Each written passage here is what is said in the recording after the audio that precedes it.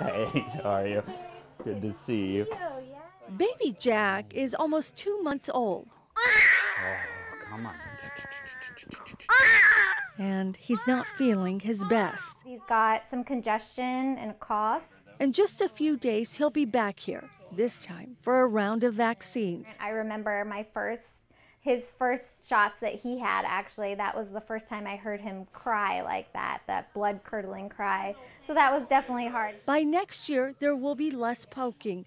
The FDA approved a new combination vaccine. Right now, infants get 3 shots to protect them against 6 diseases. But with the new vaccine, there will be fewer shots. What do you think, kiddo? You're getting vaccinated sooner and more effectively at a younger age, and hopefully it'll be more widely available to everyone. And you're not going to miss vaccines. When you have multiple different shots, there are errors, and so it's nice to have it all in one. I would want to know, is there any adverse reactions that could happen, or, especially when they're so little. You do get nervous, but I also want them protected. I think the alternative is way worse. The amount will not affect a baby or a child's immune system. Our bodies can handle it, and they handle it very well.